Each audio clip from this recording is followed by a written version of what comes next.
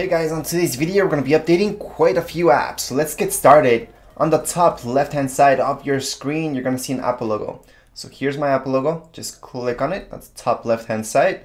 And my third option will be App Store. So that's my third option, just click on App Store. From your App Store you should see something like this, where your very last option should say Updates. And then all these updates should pop up. So we have quite a few updates. We have a bunch of Microsoft updates plus Final Cut Pro and Compressor together with iMovie and WhatsApp Desktop. Just in case you don't see one of these updates here available at the moment, all we have to do is just go into search. So it's on top left hand side again. And let's say we're looking for Final Cut Pro. That's just an example. And we're just gonna select this, we're gonna search for it. It should pop up right here, and under Final Cut Pro I'm gonna see on the top right hand side it should say update.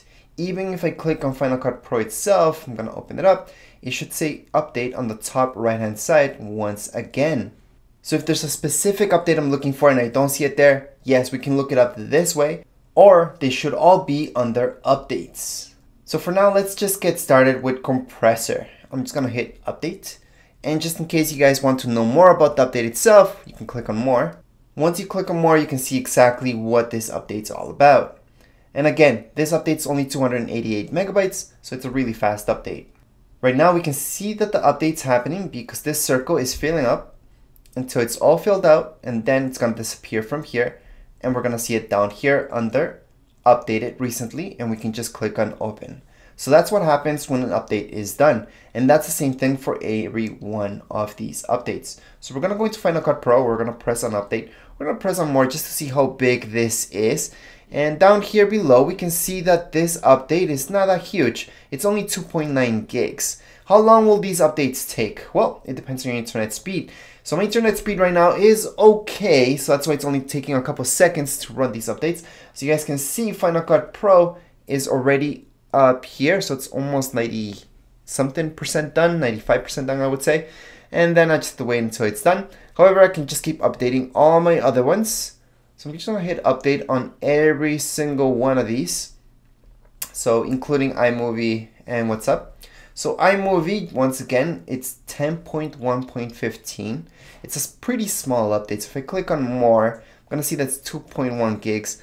Pretty small. All the other Microsoft updates should be pretty small, and they're all version 16.40. So once again, if I click on more, I'm gonna see that this one's a little bit above half a gig, so you're looking at 795.2 megabytes. For Microsoft OneNote, if I click on more, I'm gonna see that that's 400 megabytes. If I click on Microsoft Outlook, 788 megabytes. And then we have PowerPoint, where we have 714 megabytes. Microsoft Word, which is 1 gig, biggest one so far. And I know I already went over this, but iMovie is at 2.1 gigs. And WhatsApp Desktop, we have it on 159.4 megabytes, which is the smallest update today. Anyways, once they're done, like I mentioned, we can just click on open them. And how do you know they're happening? Well, this circle should be filling up. And if you guys hear any background noises, that's my dog scratching on my door. So don't mind that. Anyways, let's get back to this. Just to answer your question, how long this will take? Well, it depends on your internet speed. If you guys are having problems with that, your internet's really slow, it's usually better just to hook up your Mac directly to your router using an Ethernet cable. So use that Ethernet cable, hook it up directly, should be much faster than just using Wi-Fi. I like to use Wi-Fi just because my router's far away. But if I could, I would run an Ethernet cable for sure. Anyways, you guys could see that Final Cut Pro is also done. That was a pretty big update. All the other updates are running right now. And that's how you guys can update all these apps right here on your Mac. Anyways, if you guys are having problems, questions, you guys can write down here in the comments area. Don't forget to subscribe and rate. Thank you.